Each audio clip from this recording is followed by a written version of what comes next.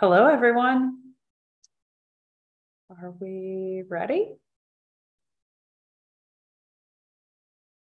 Just gonna do a little bit of pinning.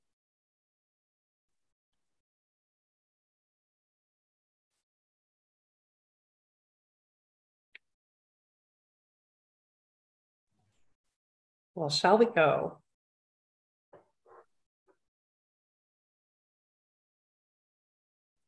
Hi, everyone. My name is Blair Cornwall, and I'm Director Curator of the School of Art Gallery. On behalf of the gallery, I am so pleased to welcome you all to this evening's virtual lecture, Reciprocal Landscapes, Stories of Material Movements with Mah Hutton.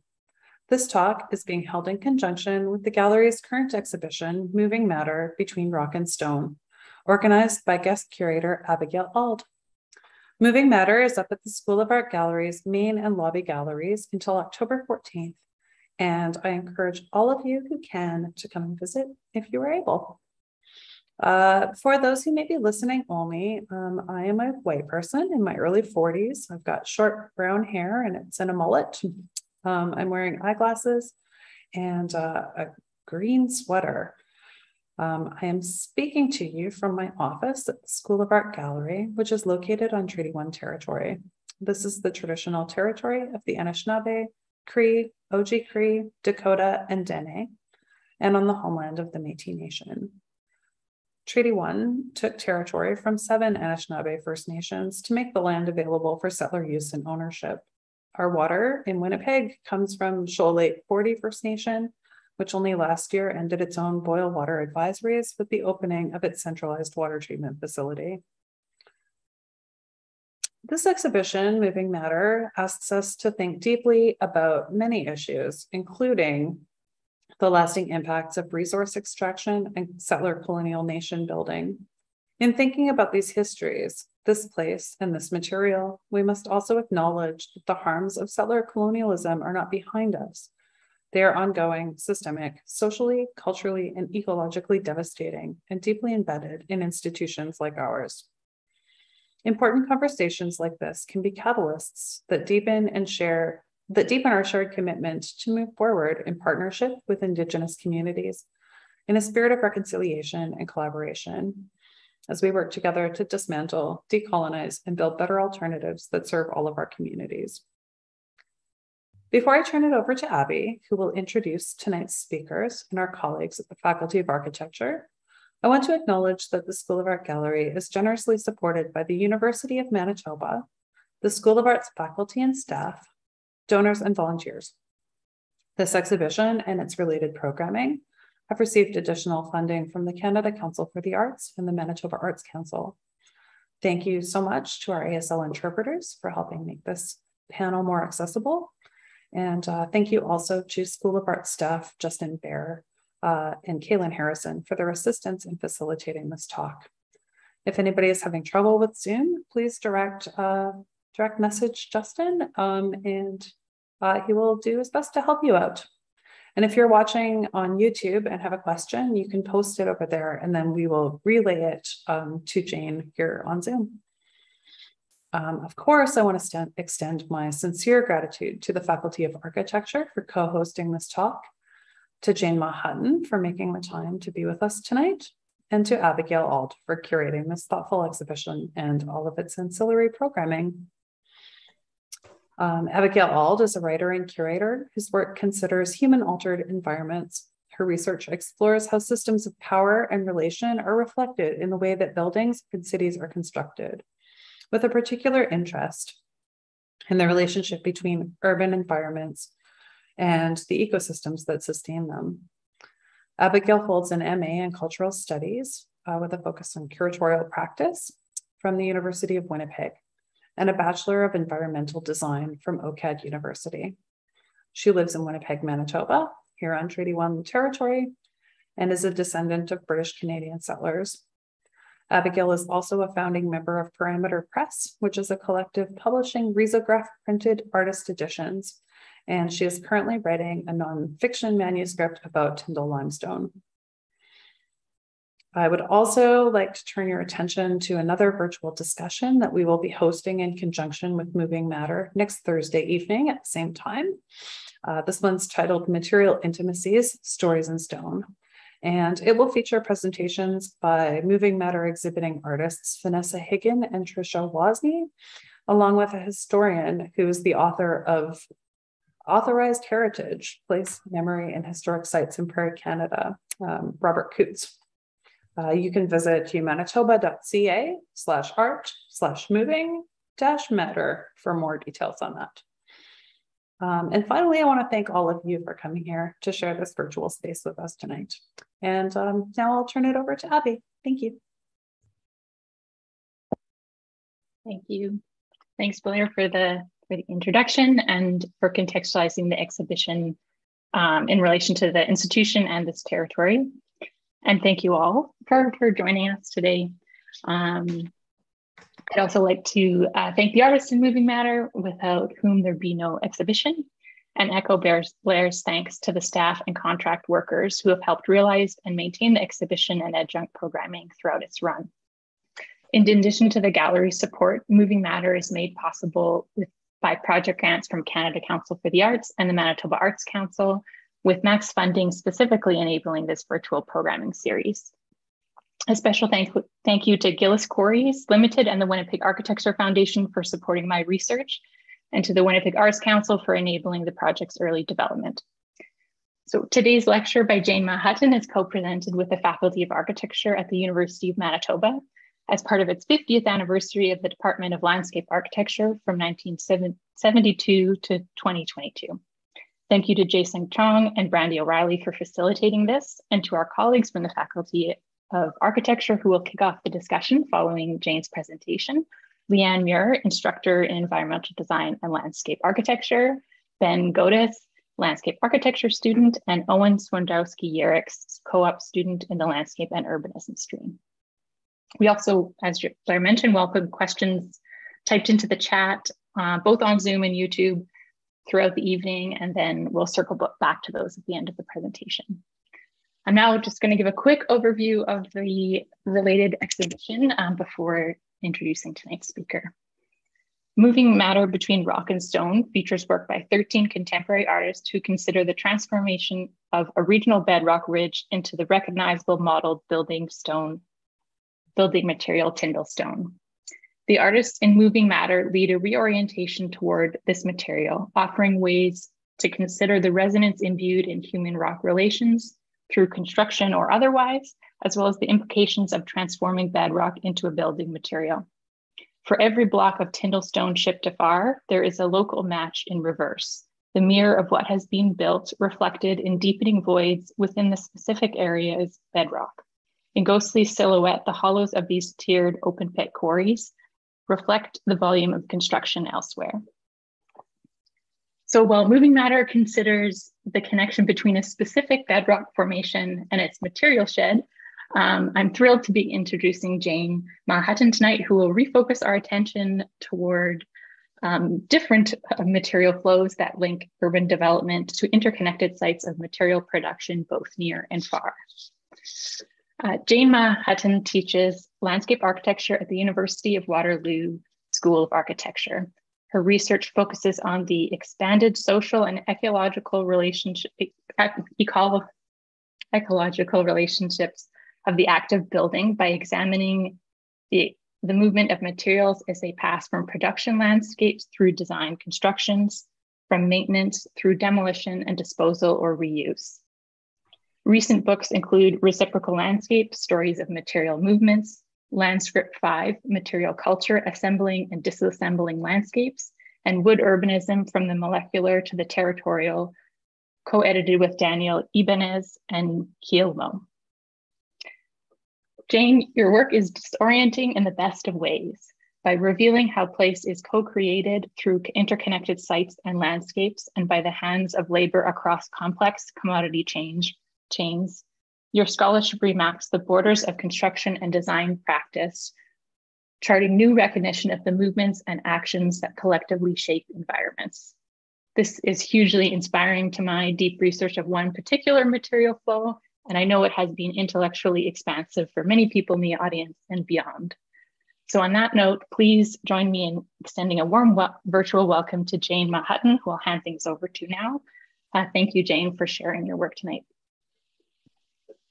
Thank you so much, Abby, and everybody. It's really a pleasure to join you in Winnipeg and also to participate kind of alongside this really beautiful, amazing exhibition that I wish I could see, but I've been able to, pour through the catalog and just really inspired by the work. And I think maybe the point of intersection is that I'm also sharing this kind of focus about looking at the moment between what's rock and stone, and the kind of interest in seeing continuities between construction materials and landscapes. And so my plan is to share a couple of the material stories from the Reciprocal Landscapes book with you, and talk specifically about fertilizer and trees. And hopefully those kind of resonate with the ideas that are in this amazing show. So I will share my screen. Just let me know if we have any issues. And now it should be full screen. Yeah, good.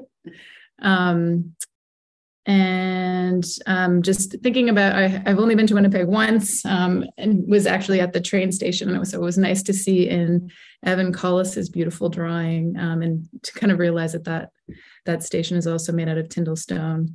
But thinking about how the university where many of you are is connected to the Red River. I'm thinking about how the university where I am is also connected to the Grand River, which passes by in Cambridge, Ontario. And so this is the school and the Grand River. And here's a drawing on the left-hand side of the Grand River as the kind of backbone of the Haldeman Tract, which was granted in 1784 and promised by the Crown to the Six Nations of the Grand River forever. And on the right-hand side, you can see in red the area that's currently kind of under the control of the Six Nations. And the rest of the tract has really become is a kind of major urban area. And most of this land was sold off by the Crown. And in the last several years, there has been, for the last few years, Haudenosaunee land defenders blocked a new housing development on the tract known as 1492 Landback Lane. And last year, the Haudenosaunee Confederacy Chiefs Council called for a moratorium on development in the whole tract for any new construction without consultation, with the intention to exercise jurisdiction of land and waters to stop resource exploitation, protect waterways, and privilege land stewardship. And so this is, I think, relevant because it's where I'm working, but also an extremely clear statement about a real demand as we're talking about land, material extraction, and development and how they're related. So here is the kind of partie of this Reciprocal Landscapes book, and I'm looking at these 5 different construction materials: fertilizer, granite, steel, trees, and hardwood. And I'm looking at all of these different cases that where these materials ended up in well-loved public landscapes in New York City, actually in Manhattan. And in each case, I'm examining the relationship between, a place where a material came from and where it ended up, and trying to find a relationship and kind of tell a story of how those things, which seem very separate, are actually very related. And these cases span about 150 years, and they reflect changes in economic regimes, labor practices, design agendas, as well as public attitudes about, what's good design, what does it have to do with resource exploitation, what does it have to do with nature, et cetera. So in these different cases, there's a few different things I'm trying to do. One of them, the first, is to try to see materials not as commodities, which I find very difficult to do, but to think about how they are in fact continuous with the landscapes that they come from, with the livelihoods and habitats of people and other species. And I think that those themes are so amazingly, I see that in so many of the projects in this exhibition. And so, yeah, just trying to see these materials in as many forms and roles as possible. The second agenda is to try to see how these seemingly unrelated faraway places are really co-created, how, toxic deposition in one place means refined materials kind of that improve quality of life for other people in another place. And then third, I wanted to see how these material movements relate to design agendas. So how do the ideas and the concepts that designers intend map onto the real relationships of material production? So I'm going to talk about two of these, the fertilizer chapter here, and then the street tree chapter over there. Kind of a curveball, not talking about stone, because maybe there's so much stone going on. So yeah, these are the different cases that I look at in the book. And so the first chapter is looking at how, as cities were expanding and farms began to industrialize in the 19th century, farmers, and that includes Frederick Law Olmsted in Central Park, began to experiment with processed and different foreign fertilizers. And in this chapter, I'm looking at guano from coastal Peru. This is in the 1860s. And coastal Peru was really a critical source for this new, really important fertilizer. So the chapter looks at this growing metabolic rift of urban centers, as people were starting to be really worried about their local organic cycles being disconnected from the land that they were on. And the connection to the guano trade links to soil exhaustion, a new form of Pacific slavery, and the kind of lineage that gets us to the modern chemlon that's everywhere. So as Central Park was being developed, there were all kinds of fertilizers were being used, ranging from materials that were already found on site to those that were increasingly concentrated, purchased, and foreign. And so this, the real conception of the project was a glimpse of country life for urban residents that were now kind of estranged from the farms, and these kind of pastoral landscapes were concealing the surrounding city to try to give people this kind of calm, remediative effect of the pastoral landscape. And also sheep were considered to be kind of object lessons for kids who would never really be able to see them anymore. But the sheep were also, playing an important role, fertilizing the grounds, munching on the grass, keeping them short, grazing short, and producing this really tough turf. And then, of course, also fertilizing with their droppings. And this is a quote from Olmsted describing how significant this perfect, smoothed, rolled grass was for the kind of overall aesthetic and the kind of success of this park.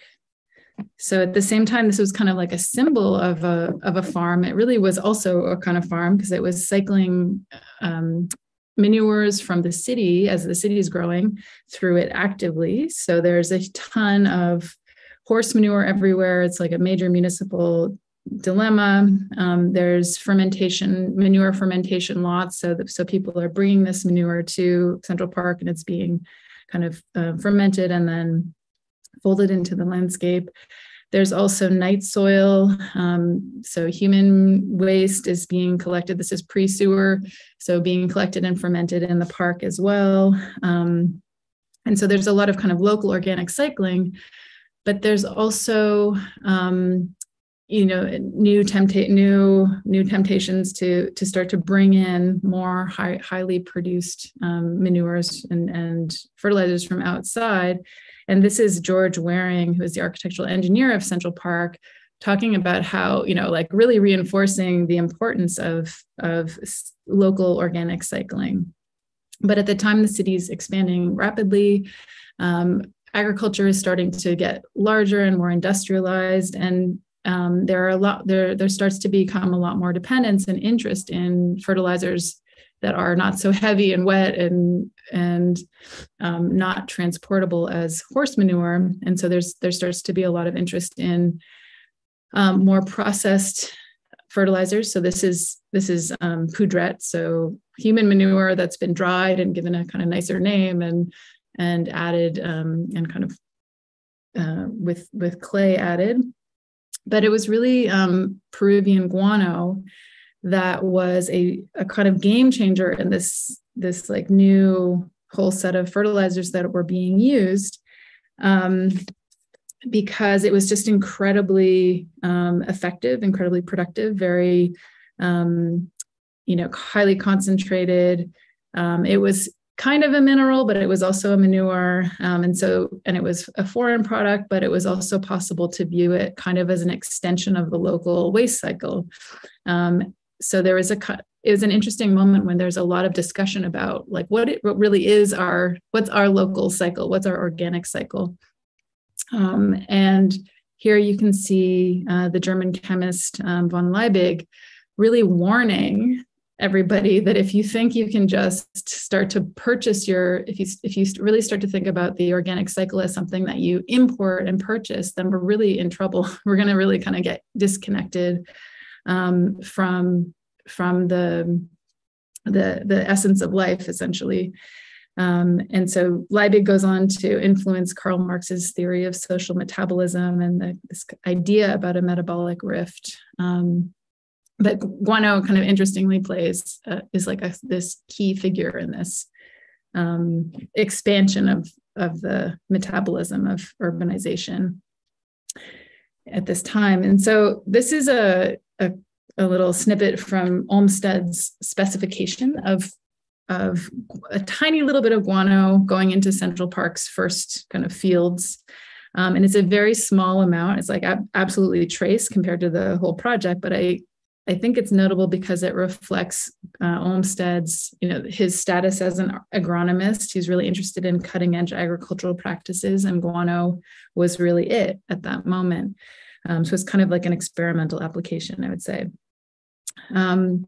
But when he's specifying guano, he was also doing this from, professional curiosity and his own experience as an agronomist. He would have heard about its successful use in Britain and other urbanizing regions, but he also was working on this book, Journeying the Seaboard Slave States, with remarks on their economy, was being published around the same time. And so, generations of intensive cash crop farming, like everywhere in the country and in Britain, were leaving soils throughout the American South totally exhausted and depleted. Agricultural production was down, and this was absolutely politically key for the South's, for the kind of desire for secession and the control over the right to maintain slavery.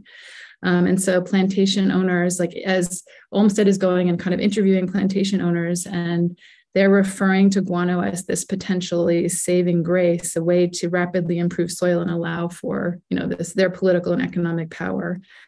And in their language, they were kind of comparing guano and the work of enslaved people. So they're, both were adding value to the fields, but guano's strength was, it had never been seen before, and slavery was vulnerable to kind of being abolished.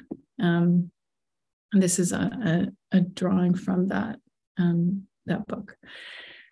So this is the quote from the abolitionist Frederick Douglass's newspaper, reporting about a new form of slavery happening in the Chincha Islands in Peru, where guano was being extracted. And he's talking about, this is an editorial talking about this new kind of frightful, horrific form of slavery in the Pacific.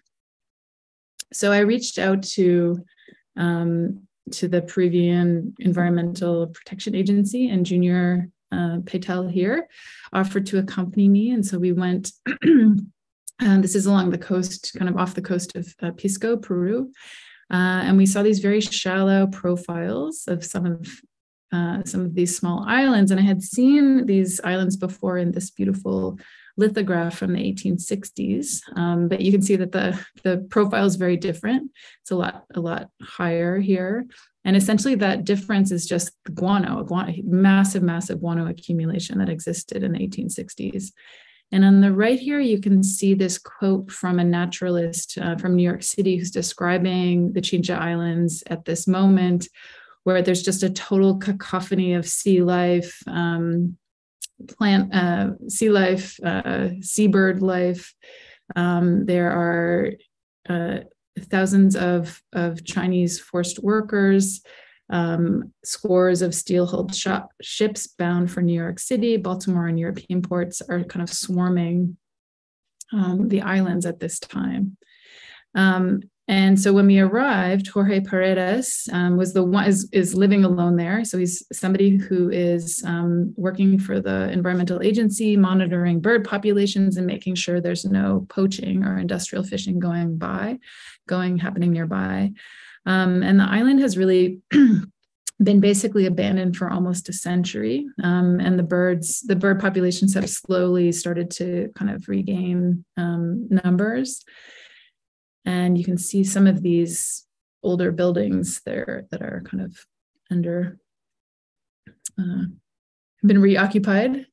And in the writing, I'm looking at the basis of this accumulation. And this is a diagram of the Humboldt Current, which causes the upwelling of debris along the coast of Peru. So this like feeds tons and tons of fish, especially anchovies, and this becomes the basis of this incredibly rich seabird population. And it's also a place where there's no rain, so it just so happens that there's this kind of magical climatic condition here that allows for this kind of steady accumulation of guano. And you have many species that are actually producing the guano, but it's the guano cormorant that's very dominates here. And these are guano nests. So this is really thick. What you see are these round areas are each kind of nest. So this is thick white excrement is kind of built up year after year. And so it's not only the excrement, it's also, the bones and bodies of birds and sea lions, carcasses that kind of get cemented on top and on top and on top.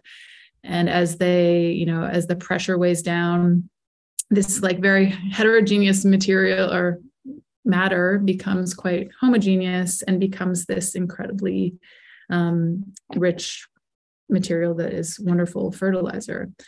And so you can think about it in section and kind of think about this almost like a glacier where there's the bedrock is fixed and then the guano kind of has this ability to move. And in this northern Chincha Island, at some points, the guano accumulated to about 150 feet high at about an inch per year. So there are estimates that it was about almost a 2,000-year accumulation at the time that the harvesting began, industrial harvesting began. So essentially, this like incredible ancient accretion turned into this lucrative material stockpile pretty much overnight as guano started becoming very highly valued. And Peru, who was indebted to Britain because of its support in Peru's struggle for independence, ended up granting a British company sole distribution rights for all of this guano. And so while it had accumulated for millennia, these islands were cleared really just in a few short decades. And wherever urbanization thrived and modern agriculture demanded concentrated foreign fertilizers, these shipments were going there. And so even just to give you a sense, in about 1860, guano accounted for 43% of the fertilizers used in the US, which is pretty mind-blowing. So this material is pretty inert when it's solid, but when you harvest it, you're picking at it and it gets pulverized and it produces this very caustic cloud of kind of with each stroke of particulate matter. And this is very, very kind of toxic for lungs and eyes and mouths. So nobody wants to do this work. And the work was essentially done by Chinese workers who had been contracted under false conditions of free labor and basically arriving at the Chincha Islands enslaved. So Peck, the naturalist who was writing before, said that estimated there were, when he visited in, I think, 1964, there were 700 or 800 Chinese workers on the island. And he described frequent suicides of workers as people jumped off the island to kind of escape this horrendous conditions. And so essentially, at the time, both Britain and Peru had already abolished slavery, and the U.S. abolition was nearing. But this entire British slave apparatus was essentially redirected from the Atlantic to the Pacific.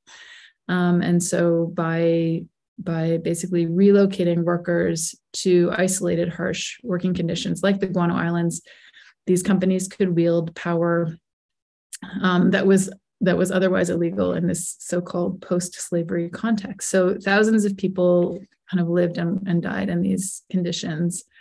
And you can see this drawing describing this, the Pacific slavery apparatus kind of redirected. And so guano fever really raged in the US and Europe. Farms were getting bigger, cities were getting bigger. And the US in 1856 passes the Guano Islands Act, which basically grants US citizens the right to occupy uninhabited islands that contain guano deposits, and many did. And so this is Baker's Island was one of those islands that was claimed. There are more than 60 islands in the Pacific Islands, as well as 40 others in the Atlantic and Caribbean. So the Guano Island story, the Guano age is very short. It was essentially completely eradicated, like completely extracted over a few short decades, and ended abruptly as Chile took control of Peru and Bolivia's nitrate reserves, steering the world's fertilizer markets towards nitrates. And so, basically its depletion was inevitable, and this led to the development of the Haber-Bosch process, the synthetic production of ammonia from atmospheric nitrogen, which we all know and eat every day, as the basis of the modern industrial food production. But also, I think, the parallel landscaping industry, which we could also see in contemporary Central Park. So I think this is for me a reminder of how the kind of stories of the industrialization of agriculture and the industrialization of landscape, of kind of horticulture and landscaping, are so closely paired. And so these, the toxic chemicals behind these lush lawns are something that is a well-recognized contradiction of the modern landscapes. And today, this is a map showing the Chincha Islands, but also this kind of larger archipelago of the Peruvian coast, which promotes a small amount of sustainable harvest of guano for domestic use in organic farming. And these are the team kind of tending the Chincha Islands. And they talk about wanting to bring, hoping that the program might bring tourism to the region, which is required to support their conservation efforts. But they're also very wary of the environmental pressures that tourism can bring and what that might mean for the bird populations as well. So really, the kind of history of the Chincha Islands guano landscapes, the kind of decimation of the bird populations, and this kind of horrific labor condition of forced labor were these unseen consequences of this modernization of agriculture and the urban regions that it supported. And Central Park is really just a kind of instance, I think, where that plays out within, this kind of canon of landscape architecture. So that's the first story in the book. And then I'm going to share one more. Which is the fourth chapter, which is about London plane trees and a community-driven planting of London plane trees on 7th Avenue in Harlem, and the Rikers Island tree nursery where they grew up. This one's a very much closer distance kind of production landscape, very close by, but at a distance.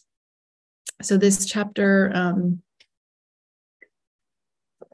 focuses on Platanus acerifolia, the beautiful London plane tree, really well known and loved for this camouflage bark and the ball-shaped fruit and their incredible resilience to urban conditions.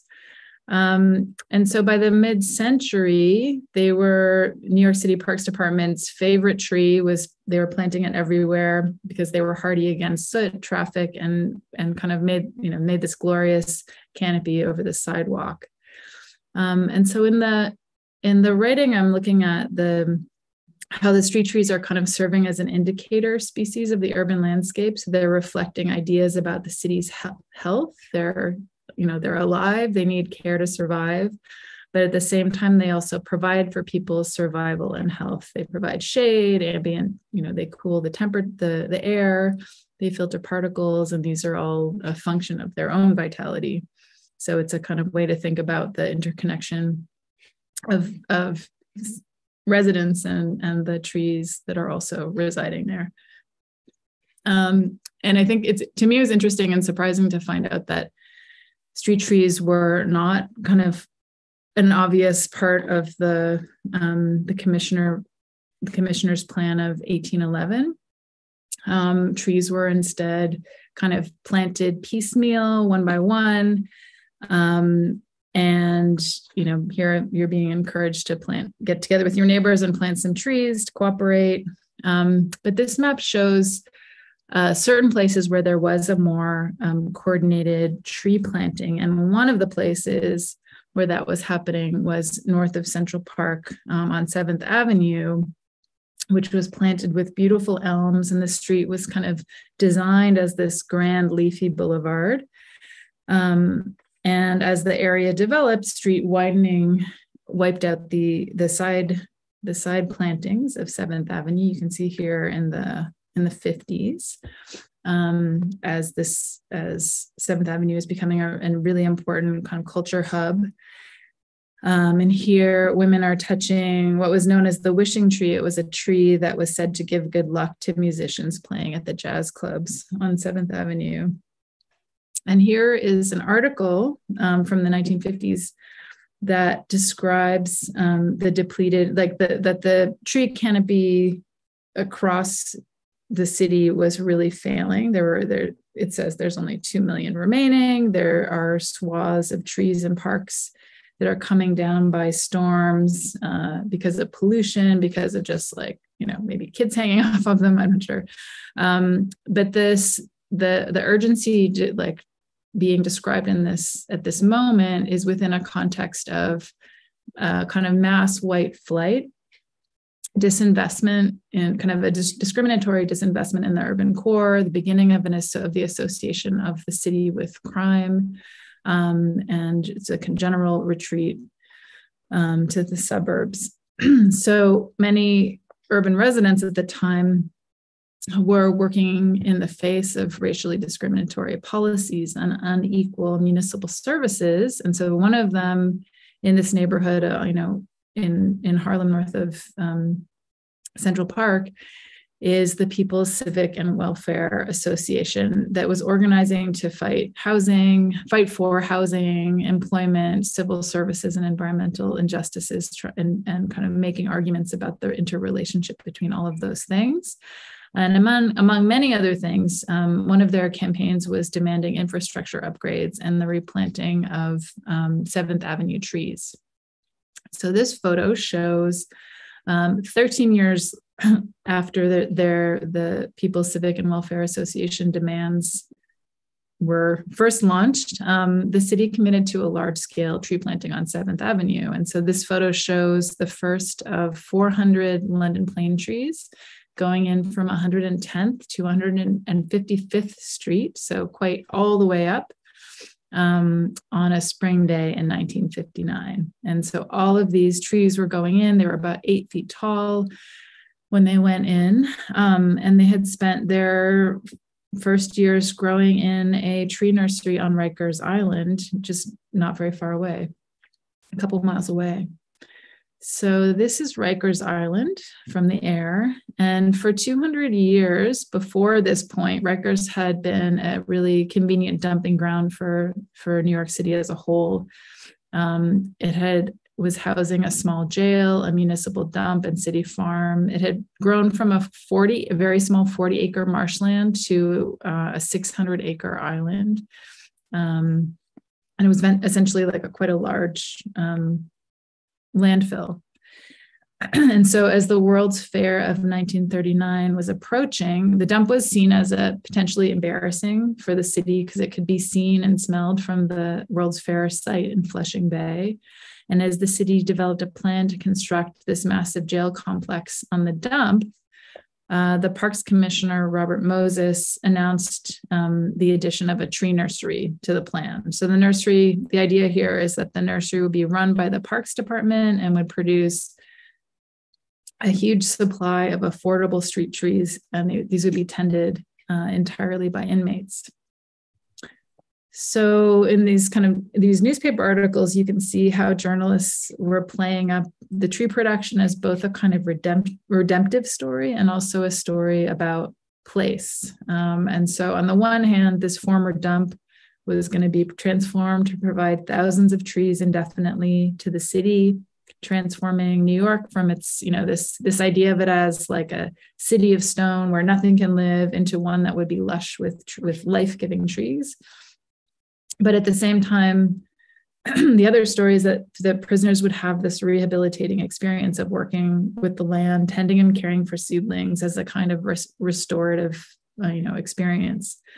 But this scheme was, of course, very cost effective, and that was really the bottom line, that free incarcerated labor and free land meant that these trees would cost about half the cost of private nursery trees, and that they would also importantly be grown to the Parks Department's precise specifications.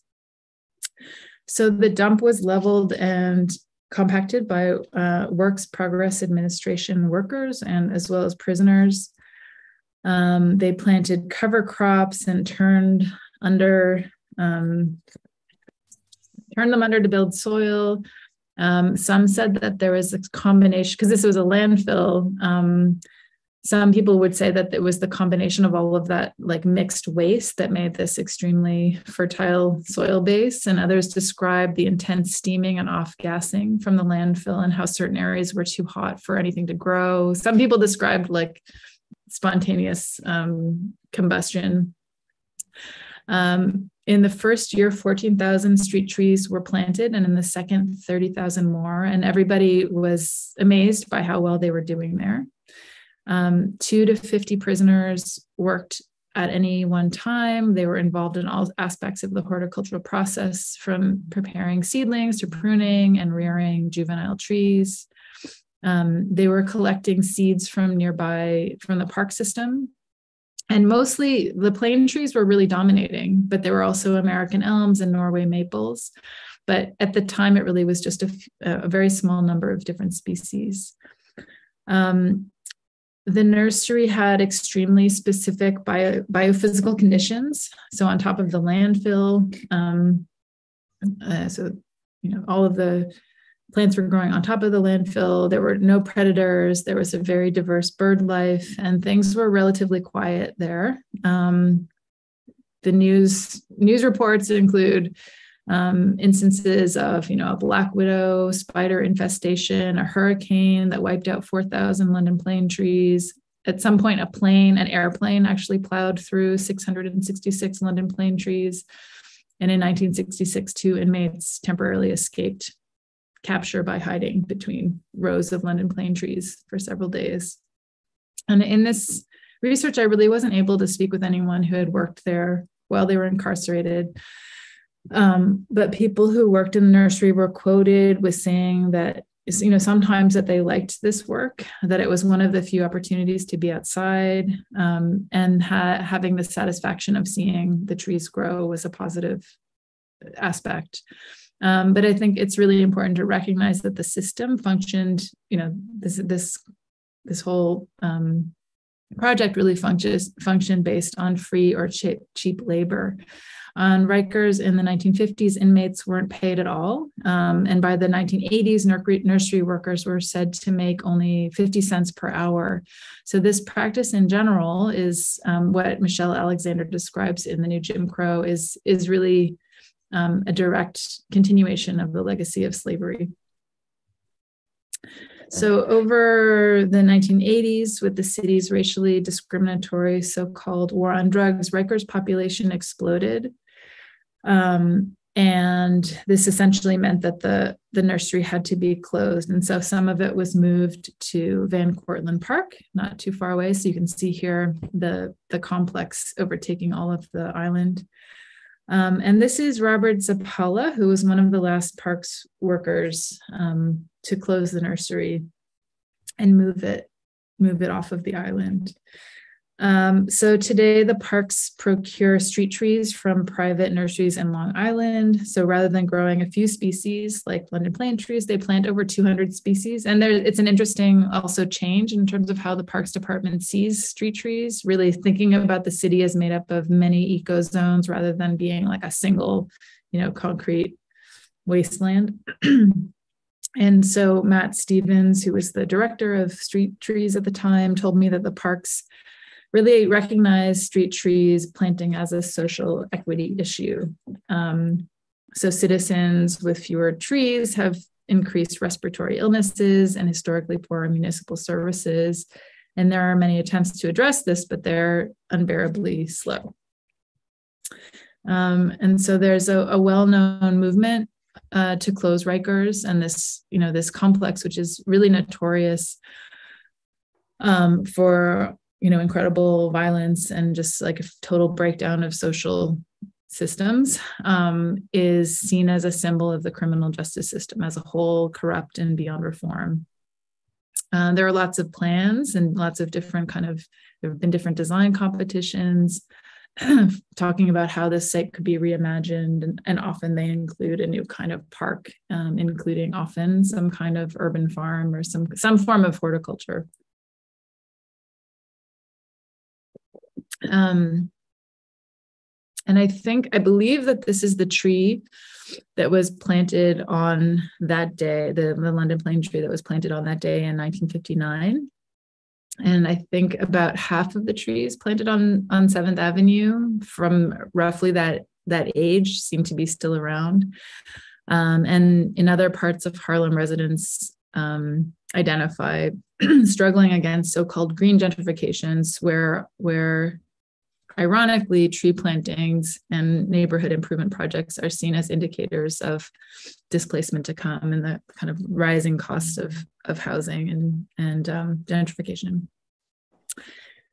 And this is the artist Jill Hubley's map, which shows street trees by species. It's an online application. You can kind of go in and play with it. And you can choose different species, but here I've chosen the London plane tree in orange, and there are 90,000 of them. And it's really not possible to know which ones were grown on Rikers Island, but it's likely that much of this mature canopy today was supplied by the nursery over the 45 years that it was in operation. And I think this is, to me, like a very amazing image, because it reminds both of the incredible amount of labor and care of, in this case, of unpaid workers and community advocates and parks workers that has gone into this, incredible ambience that these trees make in the city. And so while it's often, we often kind of tend to focus on these heroic development myths, the city really is this collective construction.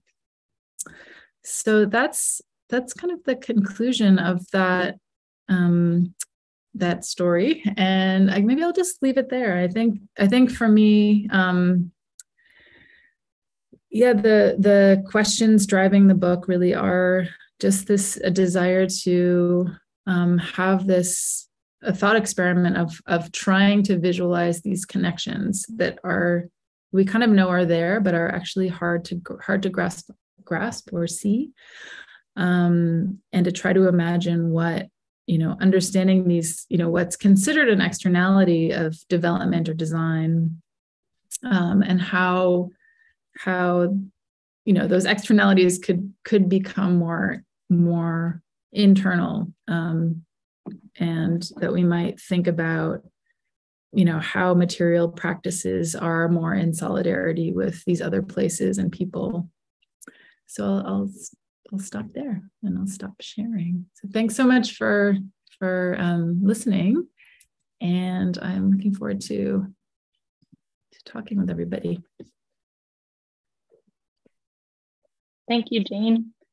Thank you very much for going kind of into depth on two of the chapters of the 5. I was finding in going through my notes of the book today, I was realizing, I was like, oh, but then there's this thing and these other stories. So I encourage everyone, if you haven't had a chance to read the book, it's in the library at the U of M School of Architecture Library, and in bookstores too. There's some really great other stories. And just anecdotally, I've been thinking in the last couple weeks, we're in the kind of 2-week period in Winnipeg where the leaves are changing, and then we'll have no leaves probably by next week. But I was reminded that I look at trees differently, having read the story about plane trees, and it's once you explained and went through that carefully, the tending and care that goes into nursery work, and that particularly in the story of trees grown on Rikers Island, the contrast against the care for the incarcerated people doing that labor, but that all that happens, and that contributes to this, these straight trees. Winnipeg has a great elm canopy, and to think now, it's once you explain that, it's so obvious that these trees that seem like that there's so much care that goes into them, they are changed by that care ahead of time, and have these tall stalks that allow it to go over the trees. Anyway, I think I'm going to maybe pass the screen over to Leanne to get a discussion going. Yeah. Thanks, Leanne.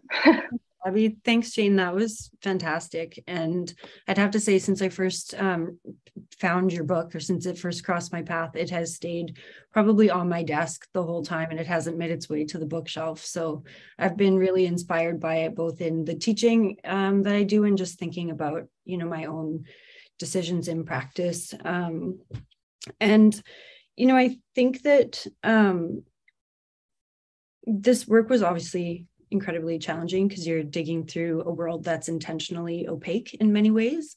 And I think that if we look at like food and fashion, they've both sort of had their reckoning in a way, where there are some or they're having their reckoning, we could say. Like if we think about slower food movements and slower fashion movements, and like movements towards transparency to allow consumers to be a little bit more educated, that really hasn't happened beyond some standardized, I would say, system regulations that we have for materials, but it's less, I would say, about that social ecological connection. And so I wonder, in your mind, like if you think about where you started with this work and the work that you might be doing now, what you might envision, or, if you could sort of dream into what you hope could happen for materials for those of us who work in architecture, who specify materials, oftentimes on short timeframes and budgets. Like, how could you imagine our system changing a little bit to allow for some intentional transparency versus, intentional opacity, and not really just towards like where the material comes from, but that really clear social ecological connection, which I think you really get at so beautifully in the work that you've done, and you really brought in that conversation to illustrate the depth of it. Yeah, thank you so much. I think it's very hard. Like I always struggle with this kind of like direct translation, because it's so complicated, I think. I guess a first start is even like one, a report that came out by Grace Farms. I don't know if that you've come across that, which is about forced labor practices in the construction, or in many industries, but including the construction industries. that I think came out a couple of years ago. And I think like for me, I'd never seen any, I really hadn't been hearing about that at all. So I guess a first step is really just even to for all of us to try to get more into awareness about the depth and intensity of the problems. I think, I think when you talk about food and fashion, I think that's how it started, right? Like, I think it does, like you're saying, there's maybe not as much awareness. And so I think in both of those movements, they're like how many projects and how many people and how many organizations, worked for kind of decades to get the ball rolling. So I think that's happening now, but I guess I think, it's a huge cultural, it needs to be kind of like a huge cultural attention. Mm-hmm. Because whenever we kind of jump to like the silver bullet, it's always totally problematic. Like there's kind of no easy way out, like we know in this world, which is like deeply, deeply unfair and deeply, functions the way it does because of these incredible inequities. So there's kind of no like special place that we just haven't, special perfect way to kind of get extraction and everybody's good. But I do think, so I do think like I wonder about how that becomes much more a part of the discussion in schools. I think I find it really interesting. Also, when I think about fashion in architecture schools, I think about deconstruction, or like the way that I think everybody is trying to think about a shift from a kind of new material paradigm to like the extant, what is here, how is that a creative work to be done, to be working with deconstruction and adaptive to all kinds of different adaptive practices. So I think there's a lot of models there to work from. But that's even a huge culture shift, I think. But they're all coming from, I think, asking the same types of questions about where things are coming from and where things are going. And I think that what's beautiful about your book is that you asked those questions and you really, really followed the wormholes, I would say, which, it's really challenging to do that because it is, like I'd mentioned before, almost intentionally opaque. Yeah. And that's what I think makes it challenging, beyond looking local and working local, which is always a great way to start. So I think that's, asking better questions. Can I ask you how you're doing it, or like? I think for me, I teach second year ecology and design in environmental design program, and part of what I try and get the students to do is just to really like recognize that every action has a consequence. Like you're talking about, this idea of a reciprocal landscape is such a lovely way of looking at it, but everything is reciprocal in a way. Everything, if it's a push, there's a pull, and every action is connected to something else. And so it's just sort of that awareness, I think, is the thing that I try and get people to think about, and just starting to understand that conversation about systems and how many webs there are in the systems. So like I find that is really exciting to talk about in second year, which is really their first year in the design program. So when you're first starting to make decisions about what is this, and to learn about a material, to be trying to really question what it is, and to then, look even just down at your own desk this was in Zoom times, look down at your desk and what's around you and where do you think it came from? So those are the conversations that I've been having. But then in my own practice, it's really challenging, trying to be, the research is hard to do when you're not buying immediately local, and it's almost impossible. Yeah. So I think, but that the idea of using like reuse is always obviously there, but that product is still, that material is still coming from somewhere. So even though you're reusing it, it is still part of that cycle. So I don't know. I think they're just really, really fascinating questions. And I love that you asked them, because they got me to ask so many more. So yeah. I don't know if Ben or Owen want to jump in. Yeah, sure, I'll jump in. Thanks, Leanne. Thanks, Jane. Really, really great talk tonight. Loved hearing your thoughts, elaborating more on your reading. I think they're really refreshing stories, ones that you might not hear all the time. Specifically related to Tyndall Stone, it made me think about maybe the not so beautiful side of our historic downtown. And then, so with Tyndall Stone, like many other materials you explored, it has this very non-human timeline. And then once it's processed, it's whittled down, it's given this human scale and maybe a death date. So hearing about the connection, it kind of made me wonder a little bit more about, what does it look, how can, we've done the damage, how can we make the post-processed product last even longer? To maybe, I don't know, just to get the most out of it, it feels like we should be doing that.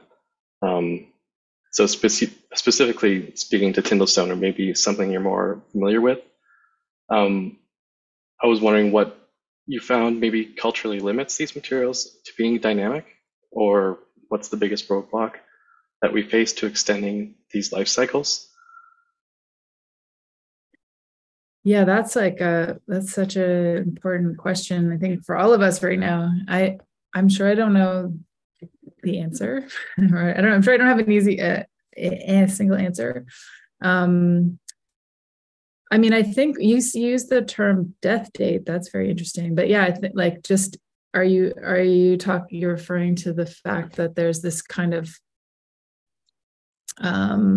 extraction to construction, and then it's over kind of mentality. That's like this is another kind of cultural perception of how materials work. Like they're in use, they're useful, and then they're not. And I think when you talk to people that are involved in the kind of recycling side of things, they're just like outraged that it's so cheap to landfill stuff, and that this is kind of subsidized. And so I think if you get into a bit, the economy of how materials can be demolished and landfilled, that tells us a lot about their, social value, supposed social value. And so it's interesting that, I guess that the disposability has there's so many forces that are making that possible, despite the fact that probably everybody thinks it's wrong. And I think this, again, I just think for people that are like in the design world, this is like such interesting creative work to be done. Like, how do you, technically, like what are the skills required? What is the work required? How does all of this material get recomposed and reused? I think so many people are working on that. But it seems kind of endlessly important, endlessly interesting also. And it's just such an interesting paradigm shift. I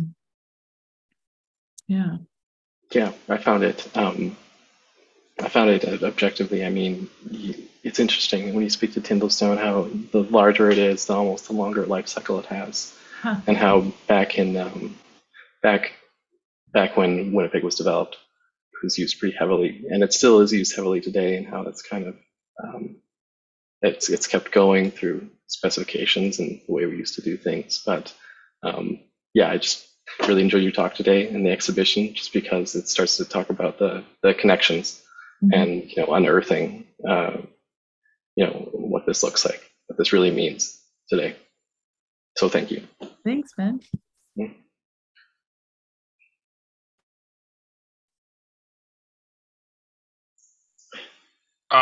We have, if you would like, you can also put questions into the chat box. We may have a question from Suzanne, or I don't know if that's a mistake, Suzanne McLeod. Yeah, if you turn on your volume and you can ask a question. Okay, can you hear me? Yeah. Hi, Suzanne. Yeah. Hi, Jane. A wonderful talk. I'm on my tablet. I can barely navigate on my tablet, so I'm not going to try and put something into the chat. So I apologize for that. But I wanted to say that such a wonderful talk. This really is new knowledge for me. So I'm a prof in Indigenous art history at the School of Art, and so I'm really interested in the materiality. That you made a real case for the relationship in between time and land, so you talked about that and the history of it. And I want to say that I know that Winnipeg really takes its pride in its use of Tyndall Stone, and so it raises a question around it, for me at least. This new awareness is to question its manufacture, because I don't know what the local manufacture is in the Winnipeg context. So, but I was really interested in your talk that you gave about guano, and the fact that you actually went out to the island and saw the island is just incredible to me. And the whole aspect of this was an organic material, and it was raised up organically through nature, and man came along and pretty much decimated it along with the bird population. And so you spoke about this one person who actually lives on the island, and it sounds like environmental tourism is what they're trying to kind of frame it at. And to me, even that term environmental tourism is an oxymoron in itself. It seems like it would be one of the other individuals in the chat had made this comment about that it's still taken out, and you may not be able to answer this, it's still taken out under the guise of the fishing industry. And that there is still enslaved, I'm assuming enslaved individuals under this, or people who are taking this out in terms of the for the black market. Like, what markets would it be going to in a contemporary? Like, is it still used as a resource? Maybe Michelle could speak to that. I know that it's being used, it's being harvested. The accumulation is a lot slower than it used to be, because the bird population is not what it used to be. When I was there, they were using it locally, like they were using it domestically for organic farming. So there was definitely still some harvest, and it's interesting from the worker point of view. Like, it's still work that nobody wants to do. It's very difficult work, and it's still done by hand. And so it's primarily like migrant laborers from the Andes who come to do the work. So it's not, the same, but it's still considered like very undesirable work to be done. Yeah. So I'm not sure about maybe if Michelle could. Actually, sorry, my comment was in response to somebody else's comment, and they posted about the enslavement of people through that process. So I was just saying that process continues. Sorry. Mm-hmm. Mm-hmm. Yeah. Thanks, Michelle. Absolutely. And it seems like it would still be dangerous to have one person living on an island, especially with what we hear about in terms of resource extraction and industries that are. Is this within the territories of Peru, or is it beyond into open territory where it's not regulated?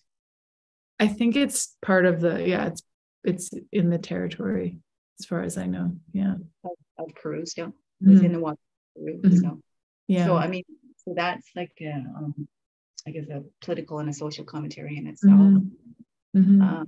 And it's a recognition that, because we always hear this term post-colonial, and we're really still not in a post-colonial world yet. And so I'm speaking strictly from my own background as a First Nations person, you know. So when we talk about that, we're not in a post-colonial society yet. So, and then I was really interested about the story of Rikers Island. I haven't read your book yet, but I'm going to go out and I'm going to pick it up now, because this is just absolutely fascinating. From an Indigenous context, do you write about the territories that were there in the New York area before, and what the landscape actually looked like? No, I think this was a real problem. I didn't.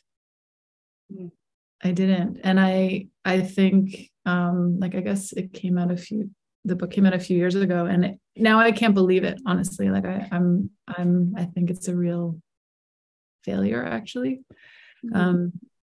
But no, I think that would be like essential. Yeah. Your next book. Yeah, absolutely. So, but I want to thank you. Absolutely fascinating. Just a powerful, just an awareness of because I'm not in architecture, I'm not in engineering, you know, but there's always a consideration of the land and the relationship to land, and just recognizing more about how we live in these contemporary buildings. Like I live in a new building, so now I'm looking at my walls going, I wonder where their manufacture comes from, you know. So, yeah. I know it's even so much harder. Like everything is so hidden now. It's very, I just end up spacing out and looking at everything all the time too. Yeah. Thanks so much for your comments.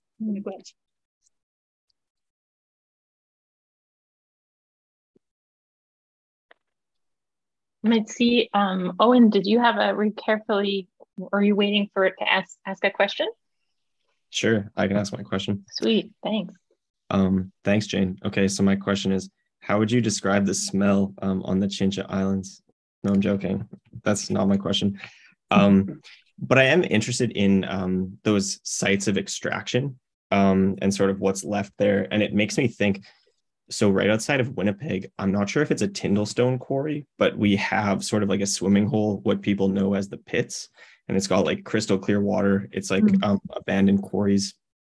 And it just makes me wonder, like in your research, have you come across, well, and also the want for tourism on the Chincha Islands, like have you come across these like just like decimated sites of extraction that have been opened up to the public, like maybe even mediated by, say, like a landscape architect? Yeah, I mean, it's interesting as you're saying that. I'm thinking that so much of like the profession of contemporary landscape architecture really often, at least in like the last, several decades, has really been focused so much on the transition of industrial space. Like, so port space, like I might say like a lot of the kind of like most well-known practices that we might think of are often industrial factory landscapes, contaminated landscapes that now have different value, often in urban centers, where there's, let's say, like housing nearby or denser population nearby that is going to be using that for like more concentrated recreation or something like that. So I actually think it's almost everywhere. And as you were describing that, I was thinking, oh yeah, that's actually a huge part of what the profession focuses on. I did happen in one of the chapters is about granite in Maine, and I think in lots of quarry towns, or like spent quarries, are often, they end up being like the swimming holes of the places after they're closed, definitely. But I think maybe more generally, so much of, or do you agree as a landscape architect, do you sense that as well, or do you have a different take on that? I do, but I think I'm almost more interested in like with the least amount of intervention or remediation or anything like that, involved, like almost as it is, like just like fully like scraped away. Like when there has been a transformation to a different use with very little design, you mean? Sure. Yeah. Yeah.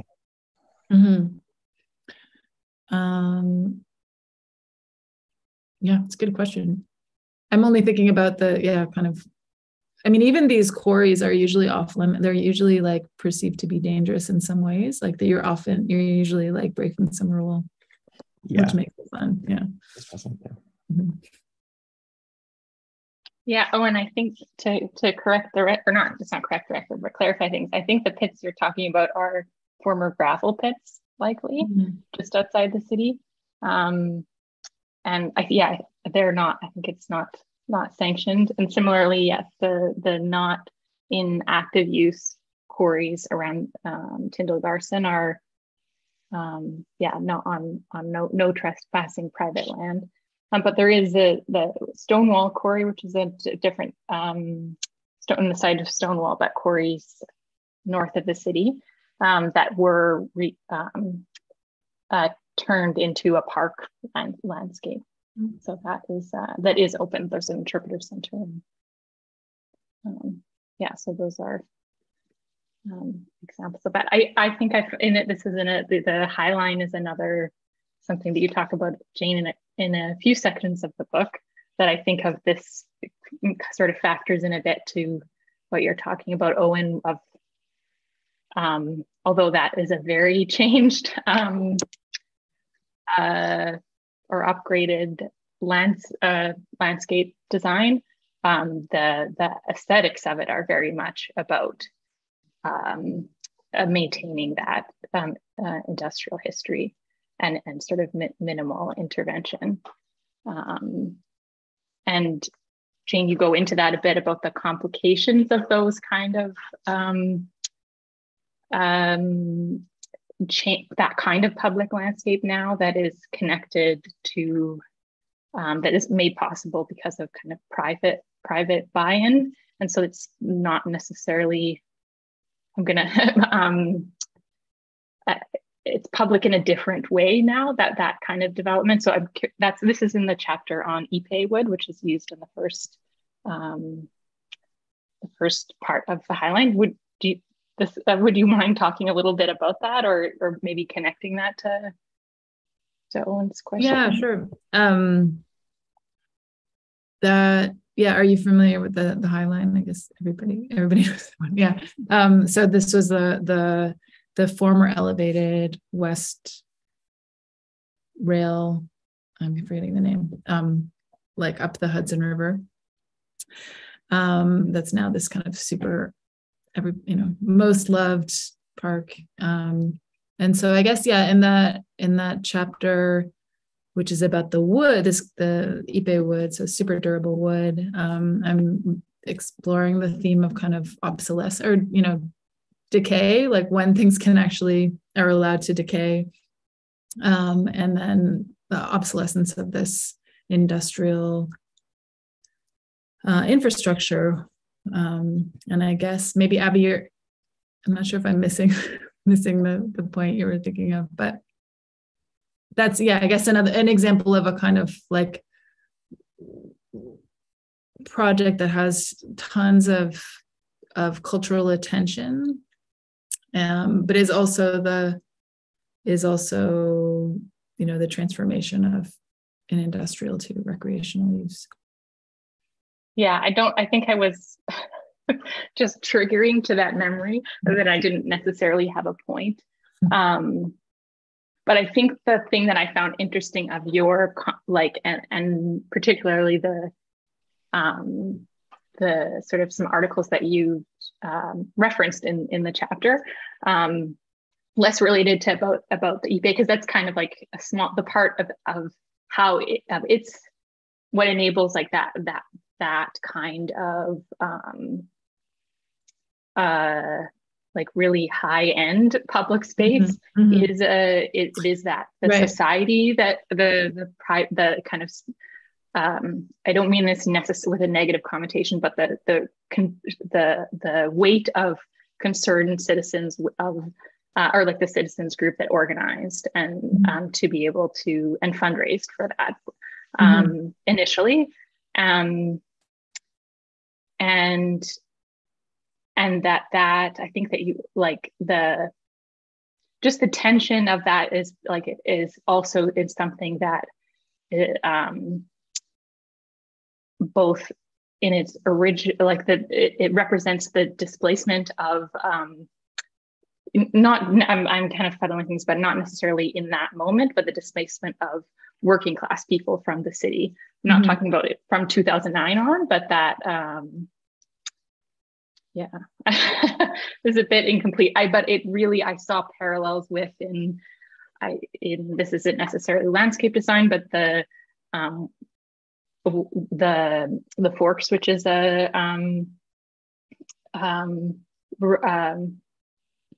redeveloped railway. So just behind the Union Station where you came through the city is the Forks, which was the rail yard for that. And it was redeveloped in the 80s and 90s, and then has had this resurgence and is absolutely a very successful place and public space to be. But it is a changed public space that is, as you kind of described the Highline, some of the challenges of it, like connected to commerce and policed in a different way, like than it's but yeah, anyway, that. And then what was I just thinking of with, there was something else anyway, or thinking and a thing local. Yeah, anyway, that's a bit of a let's see, I think we have a bit of a quiet chat right now, but I don't want to take over the floor too much, but I was curious, kind of delighted in rereading your introduction recently. I had forgotten that you introduced the book with talking about Robert Smithson's, like talking about artwork.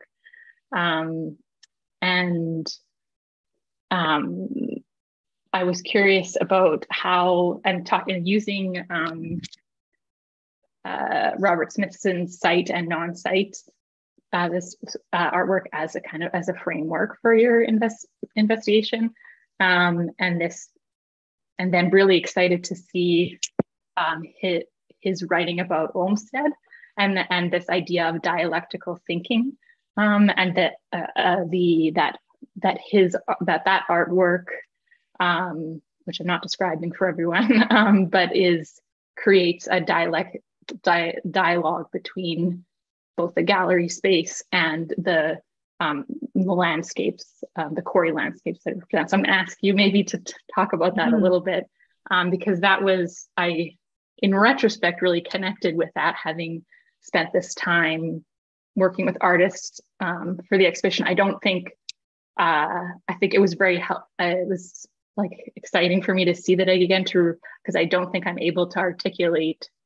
totally why, but this exhibition really felt like something that I needed the help of artists to figure out this in-betweenness. So yeah, if you maybe could talk about that and kind of talk about dialectical thinking. Yeah, I know. I can totally imagine that as you're putting together the exhibition, like it's also referential. Like you have some pieces of the Tyndall Stone, but it's also everything so much refers to something else, but another place that's not actually that far that everyone can kind of imagine. Like, so I just imagine that the elsewhere is very present in the space. And I think, I find that just as a reference, Smithson's non-site so clear. I mean, I think clear for me, because I'm pretty sure I'm missing like a lot of other aspects of that work, but just the part of it which is about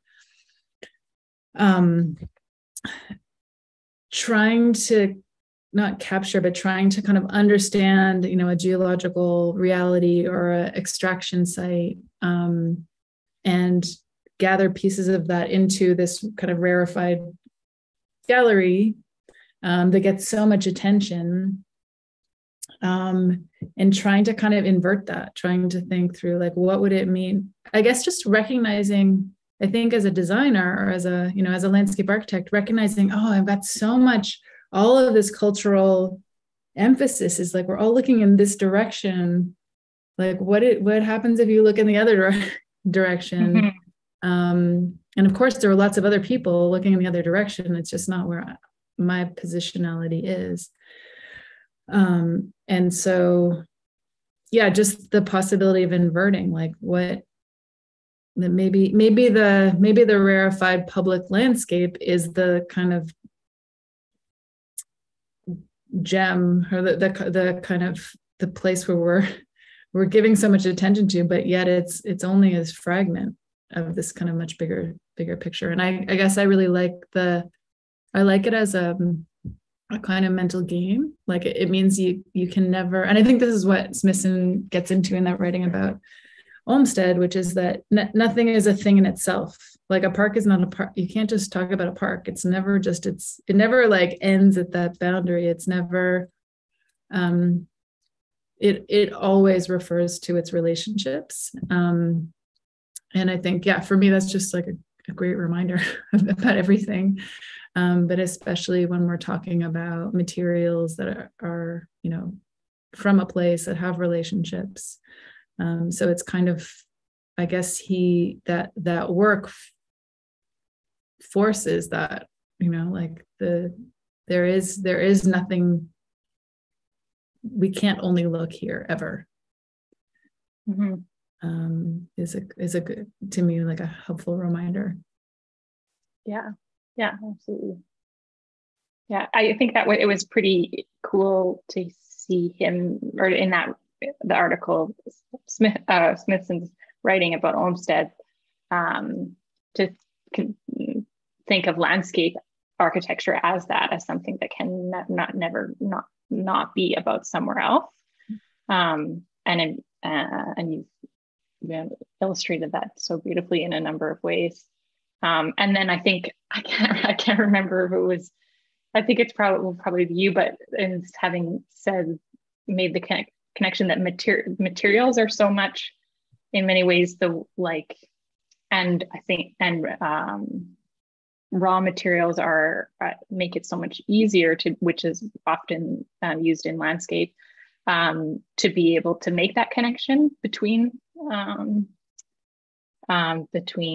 constructed places and not, because they are the things like the wooden benches along the High Line, or they're what you as a person experiencing space have an experience with, that can transport you elsewhere if you're looking or paying attention.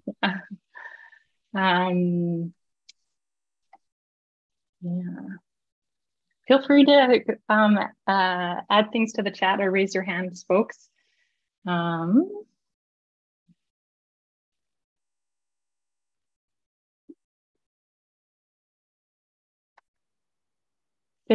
says, oh, great presentation. Thank you. I appreciated the new knowledge gained about one of my favorite places, the High Line.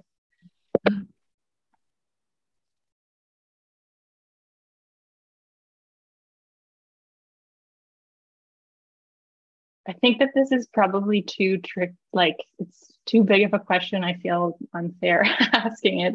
But I really love this idea of thinking about materials as in motion, and never being having a static state, which is very challenging, I think, for me to think about in terms of stone, because it's, how could it not be anything but solid? But it isn't.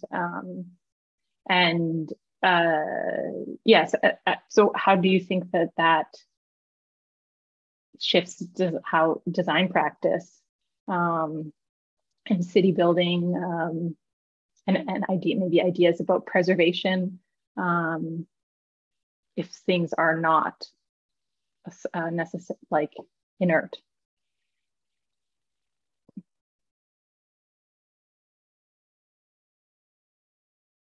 I feel that's too hard of a question. No, it's like very stimulating. Maybe it makes me think about work that people are doing to try to think about the rights of, rights of rivers and places. Like not that giving person not just for not everything is everything is not just for like a power grab. And then how does that shift? I mean, I think for sure people that, this is maybe a little bit romantic, but I think like, people that are really working with those materials have a very strong sense of how they like push back or have openings or, I imagine that you would have a sense of the kind of the character. Like it would be hard to think, if you work with wood all the time, it'd be hard to really think of it as inert. Just not. So yeah, I always envy people that have like this kind of super deep knowledge, because I think they probably have these insights into how alive they really are. Yeah, I think that really one part of the book that really stuck with me with that is, this is the last chapter on Ipe wood, when you're taking us to the Brazilian rainforest and talking about forestry management there. And it's such a, like, there's a design practice too. I mean, it's management and planning in that way, but there's this kind of intimate and intuitive knowledge of the place, and that stewardship feels so alive. And I would about the kind of felling of trees being about cutting the tree and extraction, but also about making the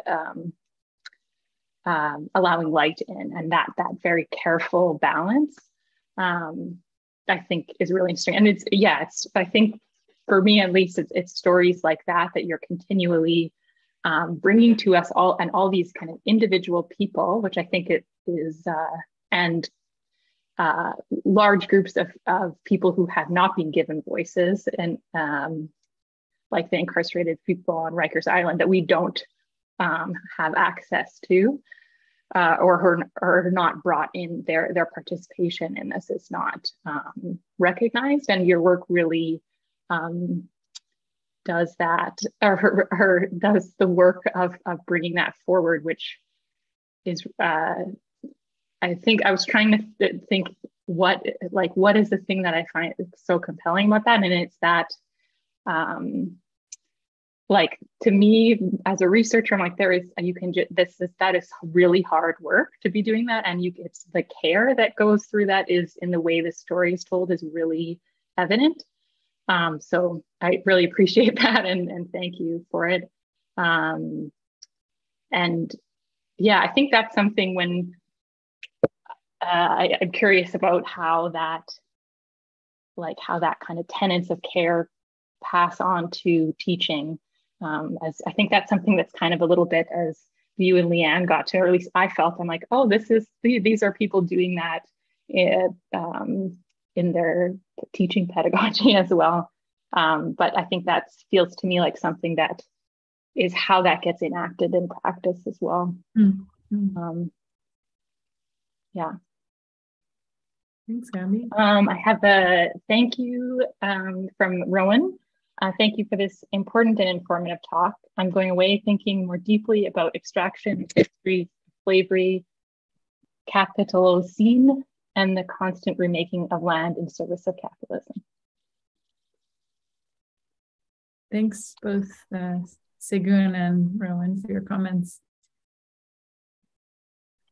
Well, I think that we should wrap things up. But thank you very much, Jane. It was, really wonderful. Thanks to and you. Stimulating. Have a wonderful night. Thank you so much.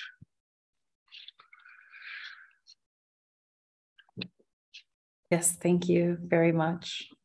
Take care, everyone. Thanks for coming. Thank you.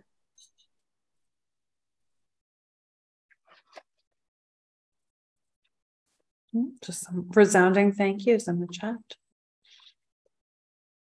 Bye. Bye.